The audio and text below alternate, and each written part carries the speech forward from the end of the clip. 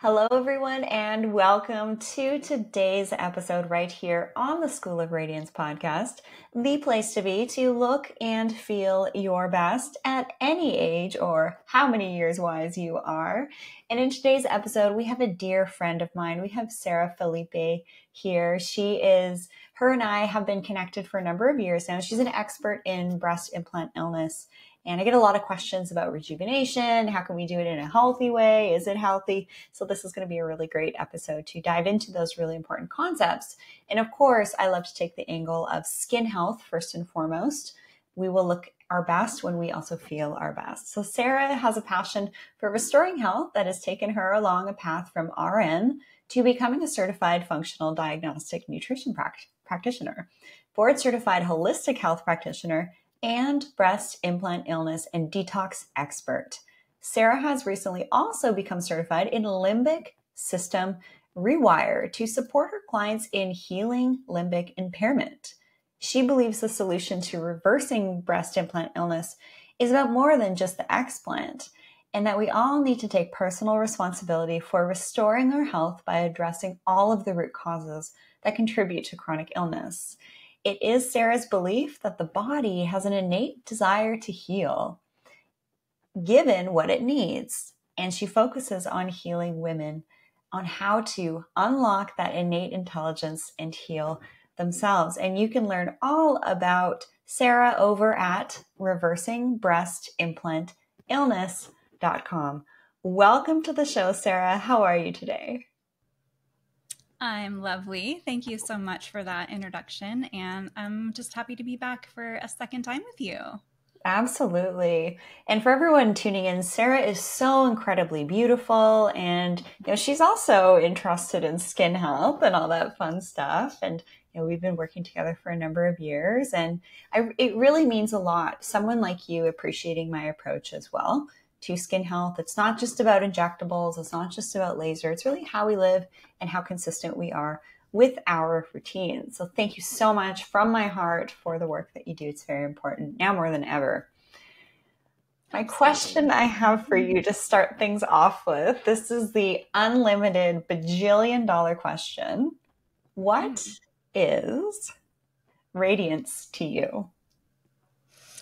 So radiance, I would say, for me, is about kind of that just being your authentic self, letting your light shine from within. And it's really about how you not only look and feel, but how you show up in the world, how you treat other people, and the impact that you're making in others' lives.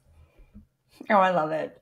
I have a very similar angle to that, and I relayed that to you before we record, is that the more of us who are operating in this clear and pure and healthy state, number one, we're going to feel better. We're going to have more energy. We're going to look better. And we're also going to have better relationships with ourselves and others and better interactions. So for all of you tuning in here, no, it's not just about the superficial. It really is my mission to help other people be radiant, which actually in Ayurveda is the electromagnetic projection. And it's the 10th body in Ayurveda. Isn't that interesting that Ayurveda actually has a definition for radiance? Oh, wow. That is interesting. It's a big aha moment for me. It's like, how do I convey this concept of radiance? Give some structure to it, right? Some background. I would love for you to get into the limbic system impairment. This is something new for you to be talking about, and it's really important that everybody know about this for those who have breast implants or have explanted, but even just those who have gone through a tough time in life. What happens to the limbic system? What is it first? And what happens to the brain and the body when the limbic system needs a little extra support? What are some of those signs? Okay, so I want to start off just kind of a little bit of background on this topic. So first off, as you know, my philosophy has always been to really get to the underlying causes of people's symptoms and address those so that we can experience, not just a Band-Aid, but lasting healing. And so things like, of course, breast implants and other implantable devices, things like heavy metal. Fillers. Yeah, fillers. Yeah, fillers are an implant, legitimately. Mm-hmm. heavy metals, different environmental, industrial toxins, mold, Lyme, co-infections, things like cavitations, and then mental, emotional, and even sexual trauma can impact the body in a number of ways. And this is where most root causes lie, in these types of things. And so many people do achieve their health goals when we address those issues properly and in the right order. I think order is really important. But what most people don't know is that some people do address all of those things, yet still experience symptoms, and they just can't seem to get better. And that can be really frustrating, right? And leaving someone feeling like they're just going to have to learn to deal with all of these symptoms and live with it for the rest of their lives. And feeling like what they're dealing with maybe is not solvable or reversible. And so even after addressing all of the root causes, some people just get stuck because of the limbic impairment.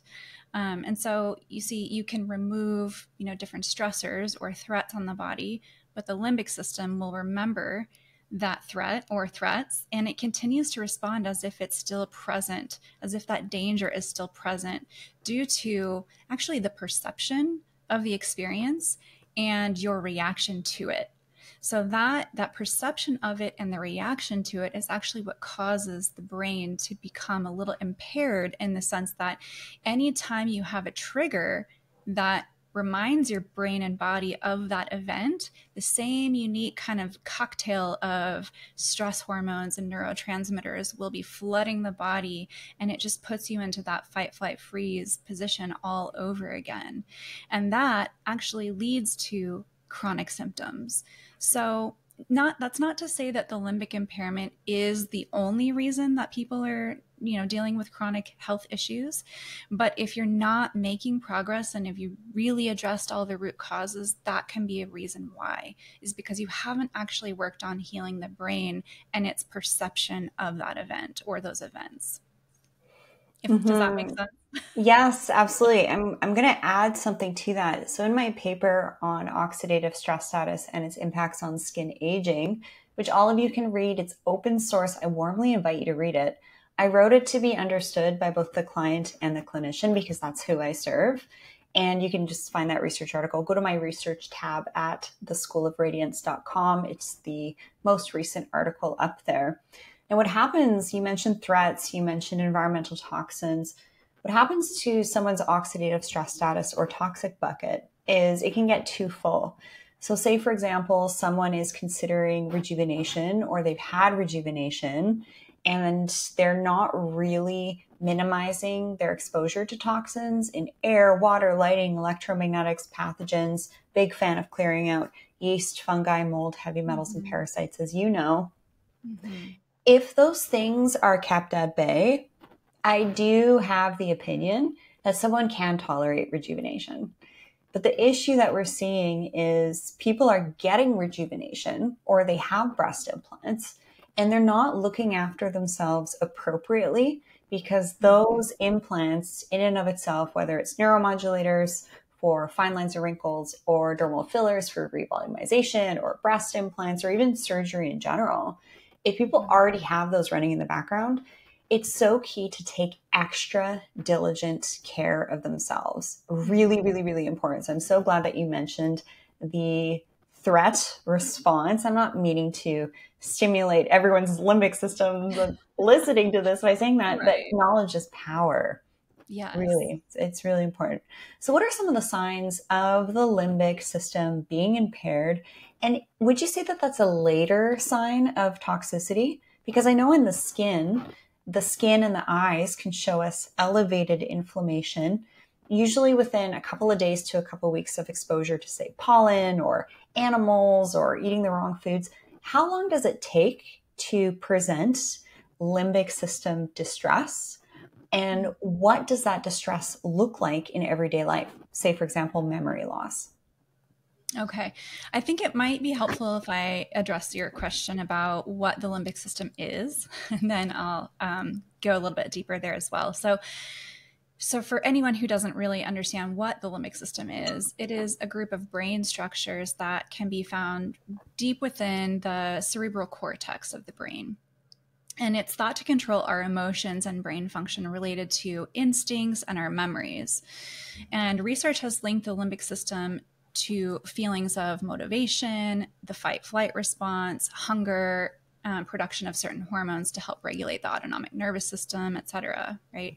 And when the limbic system becomes impaired after someone's had an accumulation of stressors in their lifetime, so it's not just one thing that's going to trigger this, it's a chronic maladaptive stress response that can affect the brain and then the body as a result. So this results from both the internal and the external stressors, like I talked about, and really impacts how we tolerate our emotions and how we perceive our experiences, and we can develop unhealthy thinking patterns as a result. And so when the limbic system stops functioning optimally, several different body systems are going to be affected. So the sleep-wake cycle, hormonal systems, adrenals, appetite and metabolism, emotional health, and various different things like that. They can all be affected once the limbic system becomes impaired, leading to symptoms like food and supplement sensitivities. So I have lots of clients I've worked with who just can't tolerate anything, and they may be eating 5 foods and that's all they can tolerate. It leads to things like sound, smell, taste, and touch sensitivities, Wi-Fi sensitivity, brain fog, fatigue, headaches, memory problems, decreased focus, speech problems, fear, sadness, irritability, pain and discomfort, dizziness, difficulty regulating body temperature, irregular heart rates, and digestive issues. And the list just keeps going on. So, as you can see, this actually does cross the line of lots of other medical diagnoses as well, right? So it can be really hard to pinpoint. People can often find themselves just focusing on the physical, root causes and trying to address those root causes, but maybe not getting as far as they'd like to because of the limbic impairment. Interesting. Just as you're listing off all of those sort of symptoms, and no, this is not medical advice. This is educational information only. If you think you have a medical condition, you must seek the guidance of a licensed physician. I was going check, check, check, check, check, check, check, check, check. Especially after those 2 car crashes, I experienced all of that. So what did I do? I took really good care of myself. And I did all the things that are in my research paper with purifying, air, water, lighting, electromagnetics, and detoxing. I even did some work with you as well for testing. And the funny thing about my situation is I knew I was in a moldy home and just a life that was no longer serving me, which is hard to recognize if any of you out there can empathize. And I tested to have exposure to, I think it was 3 or 4 different types of mold and pesticides, which were directly related to the previous home I was in. And my heart, my body was just telling me on every level, leave. Yeah. And then I started to sauna a number of times a week. My body just said, get in that sauna, detox, take your supplements, take your adaptogens, take really good care of yourself, keep the mind calm, focus on faith and prayer and all of that, be around great people. And just a plug here for Organifi. Organifi is today's sponsor. And these, honestly, I think really helped to save my life. Fully transparent, I really think that they did, because consuming superfoods and adaptogens all day, every day with their green formula, their pure formula, red, gold, harmony, and then their glow for skin hydration, I think really kept my adrenals in check. And for those of you listening, go ahead and use promo code VARGA over at Organifi, spelled with an I at the end, .com. Use that promo code and save 20%. So big shout out to Organifi for the sponsor of the show. And just wholeheartedly, that really helped me.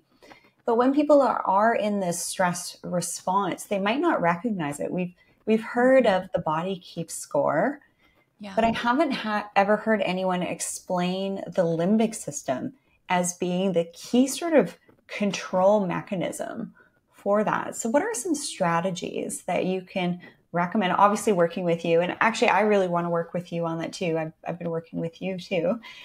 And what are some things that we can do today? And then what are some of the things that you can help people with?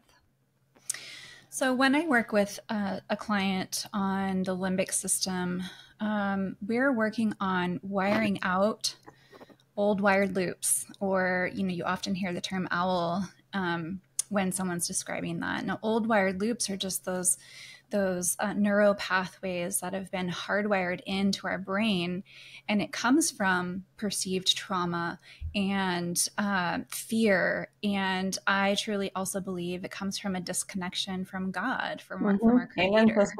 sister. Amen. So we need to address the mindset. We need to address how you're thinking about trauma and things that have occurred in your life. We need to work on developing more of a healing, healthy mindset rather than a sick mindset that kind of keeps you stuck in that place.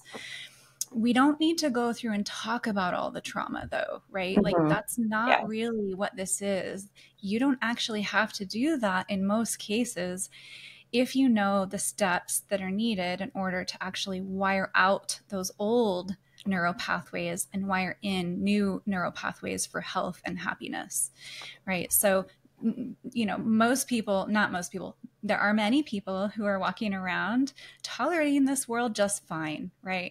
And when someone's so reactive to everything around them, something's going on there, right? Something's wrong. Your alarm system's going off, and we need to figure out why it's going off, and then work towards quieting that response. And that's really what this is about, is quieting how the body's responding to that exposure, whether it's just the air we're breathing or food we're eating or whatever it may be. Relationships, emotional aspects. Oh, absolutely. Yeah. And so many different things can be triggers for people to go into those old wired loops and go down kind of a rabbit hole of overanalyzing and body checking in some cases, replaying events over and over and over in the head, maybe conversations, right, that they're worried about. They may loop over them. So it's really about the looping. That's kind of what keeps people stuck, because it's feeding that limbic impairment. It's feeding the perceived trauma. And so we need to wire all that out and really focus on telling the brain in specific ways that it's safe and we don't need to be afraid anymore, and the threats are removed, and it's okay. It's safe to heal, right? So how I have been trained to do that is really through, like I said, a lot of working on shifting the mindset, really incorporating a lot of visualization practices into your daily life, which I think is key. And it's not just something that you can do once a week, right? It has to be a daily practice. And because old wire loops are stubborn, they want to stay there. They don't want to be wired out. Your brain wants to hold on to what it knows to be true. And then, doing additional things like not focusing on yourself. So taking care of others, going out and taking the focus off of you, I think also helps with not dwelling and thinking about all the negative all of the time. It takes you out of yourself, right? Out of the focusing on yourself. So things like that, really working on walking in faith, focusing on developing a stronger relationship with your Creator, giving over that control, right? Because we don't actually have that much control. We can do all the right things, and some people just don't seem to get better. And so when we let go of that and we release that control, we allow kind of our divine Creator to step in and take over that healing, which I think is really important. Right? When we're so controlling over it all, it can be overwhelming. And I think that also feeds into the limbic impairment. So those are just a couple of things that we focus on, but it's definitely not everything. There's a whole process, and it takes quite some time to really wire takes as long as it takes. Yeah, it takes as long. And it's like an ongoing life skill that is so important to cultivate at as early of an age as possible, actually, I think. Absolutely. Absolutely. And then we work on changing, how you're talking about yourself and how you're talking to yourself. I think that's, your brain is listening. So those are really important tools as well. Thank you so much for sharing all of those things. I know when I was going through a particularly stressful time, and I have actually fully transparent here, still to this day, working through a lot of things.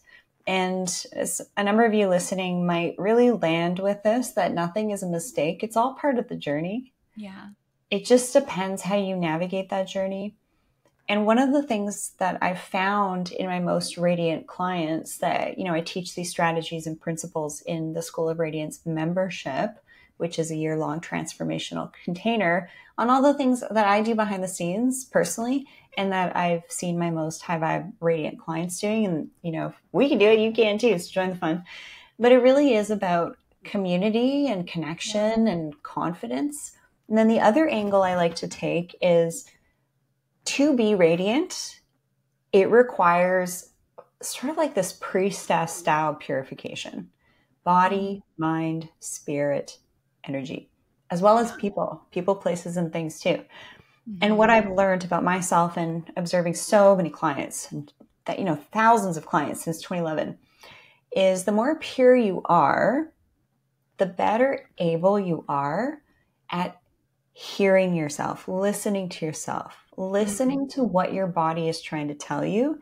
And if something is off, you're noticing, for example, that limbic system dysregulation, some issues around that, shaking, nervousness, inability to focus, even changes in your weight.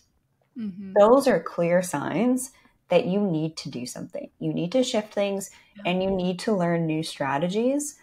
Because when we talk about stress is actually a sign of being alive. So this is why what I love to learn about my more mature clients, typically ages 60 to 90, is that they sort of been around the block. Yeah. They can kind of roll with the punches a little bit better. Sure. And for myself, I grew up on a really small island. Still to this day, there's no Uber. So I was really protected, and then kind of went off and did my own thing and explored the world a little bit more, and learned that was so valuable, that I had that growing up, and I was so protected, which I think has really given me a leg up. But when we are engaging with people, when we are doing certain types of work, living our life's mission, these are so important from a skill set perspective to help you navigate and negotiate through things, and then to really tune into your body with what it's telling you. So if you're not feeling good, don't do rejuvenation, because your limbic system might be off, or your oxidative stress status might be elevated. And then focus more on skin health and all of that. And I'm curious, Sarah, if you were to think about some people that that, and compared to us, who we take really good care of ourselves, nutrition, detoxing, biohacking, all that stuff, compared to people who say just show up to a practitioner for Botox and fillers or surgery, but they're not doing the inner work, they're not doing the health work, how do you find that they look compared to, say, yourself, who you take such good care of yourself with your skin health routine and dermal rolling and all of that? What are you noticing in women who are, the same age as you or even younger, that invest primarily in rejuvenation, but they don't do the inner stuff too? What comes to mind is that and I have many friends who do a lot of rejuvenation, and they're not all living this kind of lifestyle, right? Like you and I live. And what I see is an impaired limbic system, to be quite honest with you. I'm not even thinking about the outward appearance. I'm thinking about the energy they exude is different. Radiance, right? Radiance comes from purification. Right. Absolutely. And so there's that lack of radiance. I think that's a beautiful way to kind of sum it up, and it's short and sweet, but it gets down to the nitty gritty of, they haven't worked on the internal terrain. And so from the inside, their body is probably sounding some alarms, right? And they're not necessarily listening to that. They're maybe just focused more on how they look on the outside, and the inside is really suffering. And that comes out in some cases, it comes out in how you look. I mean, sometimes it doesn't. But in many cases, you can see that in how people communicate, how maybe open and vulnerable they are or aren't, how they interact with others, whether they're kind and warm and caring and joyful and all of those things or In the not. present moment. Yeah, in the present moment, or whether they're just really stuck, you know, dwelling on certain things or focused on the things that don't really matter, that aren't important in life, you know, so maybe just different priorities. Mm-hmm. Yeah, I really feel for people that, you know, statistically speaking, 50% of relationships end in divorce. Very sad statistic. You know, in my opinion, it's all about faith, family, finances, and fun, Yeah. right? Yeah. Right? Those are really, really key. And there's so many things running in the background, whether it's social media, toxins in the food, air quality, EMFs, that, you know, I really feel for people that don't know about this information and that don't know how good they can feel. That's key. I think most people don't know how good they can feel. You know, they're just kind of living in this body that they've accepted this is how it is. And many people like to blame genetics, you know, That's on the cop out. yeah, my parents, my grandparents, everyone in my family has this. Well, maybe everyone in your family is living the same way, right? It's so funny you mentioned that. My great grandmother was the second ordained female evangelical minister in Canada. So, I mean, that's in my background, you know, spirituality. And then my great grandmother was a spiritualist from the UK. She was one of the first people to come over to Canada.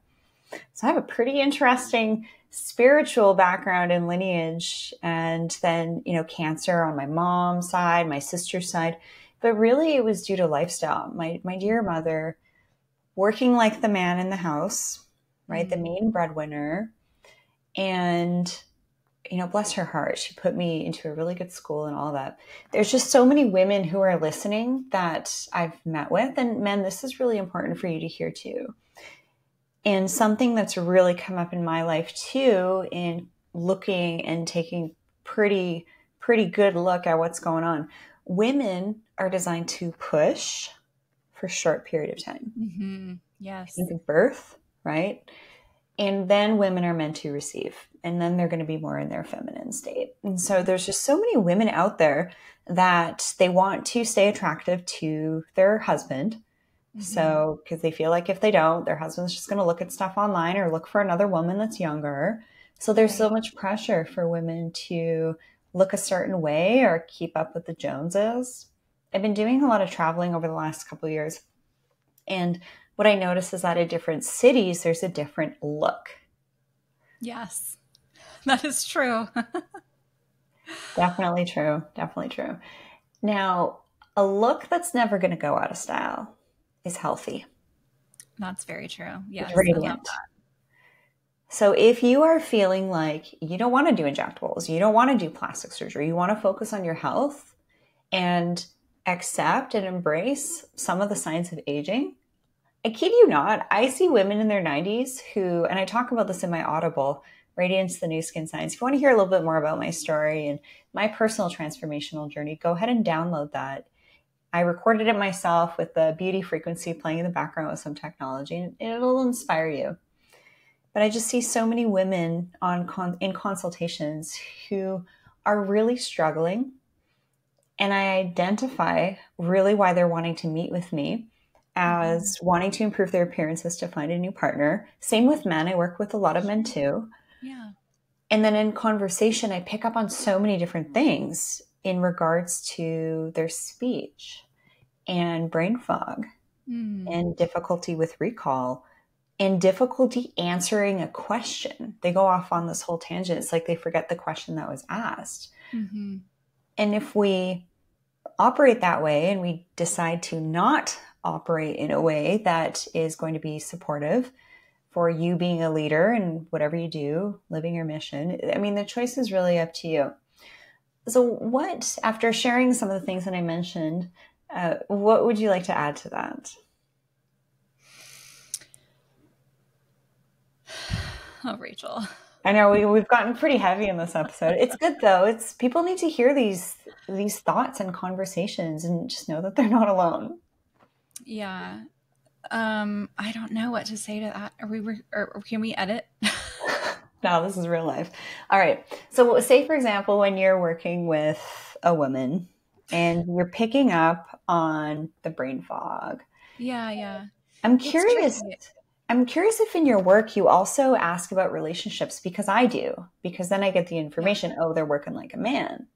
They're Yeah. the head of the household compared to other people who they are really there to serve the family and bring peace. I mean, at the end of the day, it's Yeah. a highly feminine role. Yeah. Do you notice relationships and lifestyle also impacting the limbic system and people who have maybe have higher rates of breast implant illness? I don't know specifically to breast implant illness, but in chronic conditions in general, I think, first of all, as women, I agree with you. I don't think, well, I don't know if this is what you're saying or not, but you tell me. What I'm hearing, and I'm in agreement here, is that women just were not designed to push, and go, and do it all and be everything for everyone and go to work, raise kids, do all the extracurricular activities, throw big parties for their kids' birthdays, just doing Keeping everything up and with the doing it. Joneses. Yeah. And doing it like think they need to keep up with the Joneses regarding those things. They see, people on social media throwing these giant, beautiful parties or whatnot, thinking they have Bouncy to do castles in the for front their yard. kids. Yeah.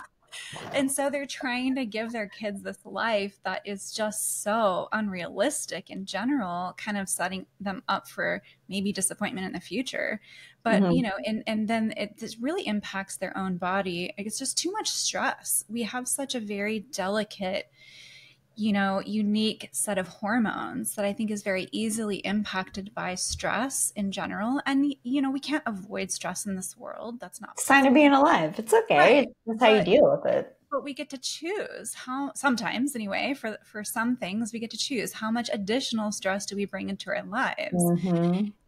And I see that really impacting people in the sense of, brain fog, their ability to really comprehend new information, their ability to retain what I'm telling them, or follow through on action items that I'm giving them.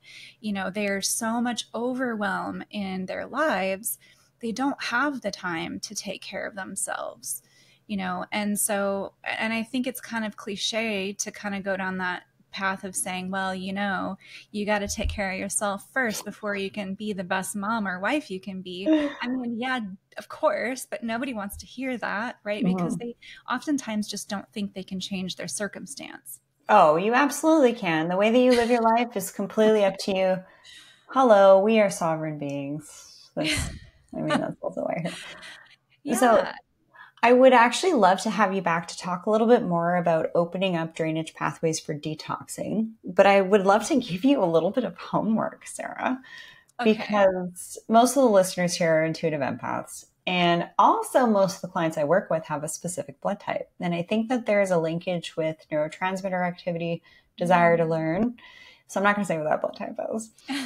But I'm curious if, Sarah, I encourage you to, when you're working with clients, ask them what their blood types are.